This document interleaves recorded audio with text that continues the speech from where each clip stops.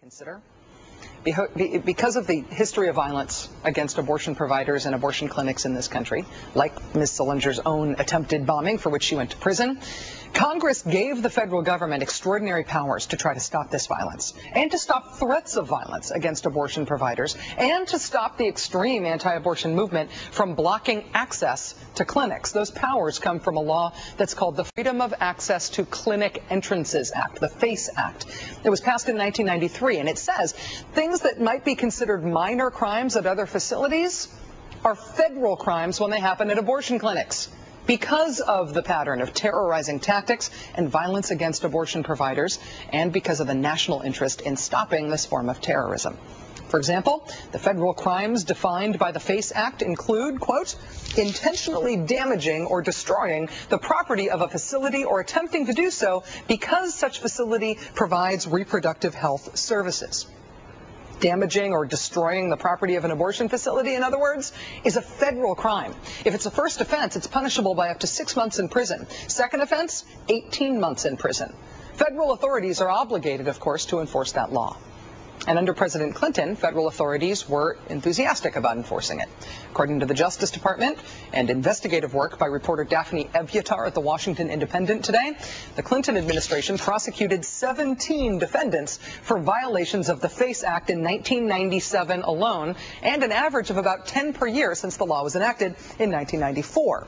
On the other hand, prosecutions of FACE Act violations nearly disappeared under President Bush.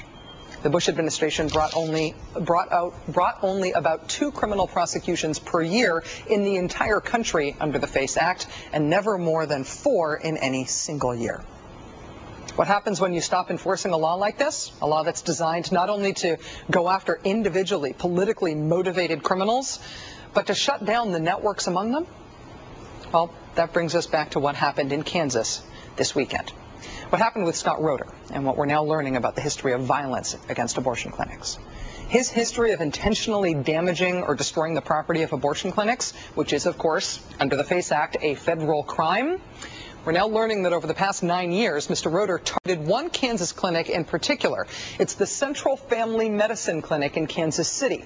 Mr. Roeder glued the doors of that clinic shut at least 4 times over the past 9 years. Mr. Roeder, of course, allegedly entered a Wichita church and murdered Dr. George Tiller this past Sunday. Just one day before that, Mr. Roeder was at that clinic in Kansas City, gluing shut the doors of the Central Family Medicine Clinic again. It's a clear violation of the FACE Act. It's a federal crime. And it's an offense that we're now learning the FBI was notified about, not just this past Saturday when it happened, but time and time and time again over the past 9 years. As far as we know, for any of these matters, Mr. Roeder was never arrested. Joining us now is Jeffrey Peterson, the office manager for the Central Family Medicine Clinic in Kansas City. He is appearing in silhouette tonight in order to protect his safety. And to help with that, we've also chosen not to use his real name. Mr. Peterson, thank you very much for agreeing to come on the show tonight. Hi, Rachel. Thank you.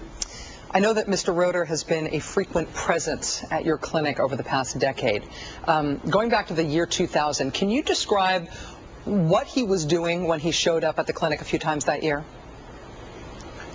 Just, well, he was a picketer at that time from time to time, but he super glued our front and back doors. I know that 2 weekends in a row. When that happened, I know that you reached out to the FBI at that time. What specific information about the gluing the doors shut did you provide to the FBI? At that time, we had analog videotape. We handed that over to FBI. They made still photos. The pictures weren't the best in the world, but I knew who it was because he had been a regular of our clinic, and I normally keep track of license plates of all my protesters, so I told FBI, I know who it is, here's his license plate. FBI told me that pictures were probably not good enough to prosecute with, but they'd have a talk with him. And interestingly, he disappeared for 6 years. I didn't see him. So the talk worked rather well. And so he didn't show up again. He didn't come back to the clinic again for another 6 years. That was between 2000 and 2006, but then he did return in 2006. And what sort of a presence was he outside the clinic at that time? And did you recognize him from 6 years before? Oh, yes, I recognized him, and he was probably visiting us maybe every other month or every third month, and he'd visit with my local protesters. Did you remain in contact with the FBI about Mr. Roeder at that point? Actually, no, I hadn't contacted him about his infrequent visits. He wasn't bothering us. But then let's flash forward to about 2.5 weeks ago, May 23rd. It's a Saturday, and Mr. Roeder shows up at your clinic again. What happened on that Saturday? Well, we were closed that Saturday, so nothing happened. It was the following Monday, Memorial Day. Staff was there mowing the lawn. They tried to let themselves into the building, and it was locked. They called me at about 8 or 8:30 in the morning on Monday, and I said, "I'm sorry, I'll take care of it later." And I came to the clinic about 1 or 2 o'clock and took care of cutting locks and drilling them out and doing what I had to get the clinic open. Got the locks replaced, made a over-the-phone report with the local police department, and called FBI. And I didn't have anything further to give at that time because I had not had time to review the tapes. I spent probably 5 hours reviewing security tape, still with no face. So you weren't able to identify him from looking at the tapes for May 23rd? On that Monday, I was not able to, no. Okay. I know that Mr. Roeder showed up again this past Saturday, which was just a day before Dr. Tiller was killed. What were the circumstances of him showing up again, and what was your response? I'm going to back up just a little bit. I did on Thursday the 28th locate his face on the security tape.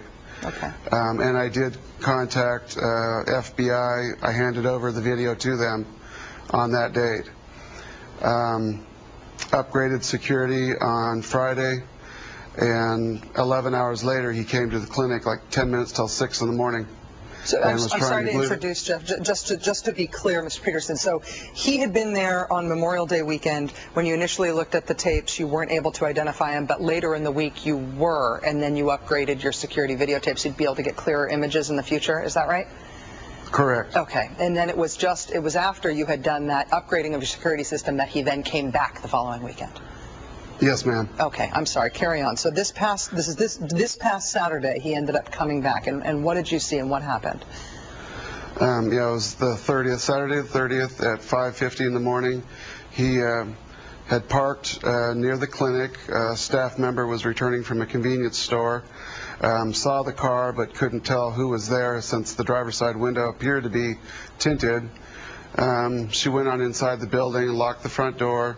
And as she was moving about inside, she saw that a man came out of the vehicle and was heading towards the back door. So she started towards the back door also, and by the time she got to the back door, she was able to see through the plexiglass that he was gluing the door. And so she ran towards the door, and he saw her coming. He bolted, and she chased after him. She'd had a rather 3-minute conversation with him, like, why are you doing this? And I know who you are. And she eventually got his license plate, and once she had that, she came back into the building, and he took off. He kept calling her baby killer. So at that point, with that last incident, which again was this Saturday, which is the day before Dr. Tiller was killed, you had a witness, your employee, who recognized him. You had the license plate number from his vehicle, and you had him on your improved security videotape. Did you provide all that information to the FBI after that incident on Saturday? Yes. As soon as I got off the phone with her at she called me at about 6:05. I probably contacted FBI right after that, within 5 minutes. I got voicemail. I left the information. I said, he hit us again. It's the same guy, and his license plate is 225 BAB. About 2 hours later, 8:30, something like that, I actually spoke with the FBI and was informed that we couldn't do anything probably, that we were going to have to get a grand jury, and from that we'd be able to get a warrant to pick him up. Jeffrey Peterson, thank you so much for coming on the show tonight. I know this was not an easy decision to do this. Good luck to you, and thanks for joining us. Thank you. I should note that we called the FBI in Kansas again today, and they confirmed to us that they were in fact notified of Mr. Roeder's acts of vandalism at the Kansas City clinic this past weekend. They say they opened up an investigation into the incident. Again, the last lock gluing incident reported to the FBI happened the day before Dr. Tiller was killed. The FBI would not comment any further on it because that investigation, they say, is still ongoing.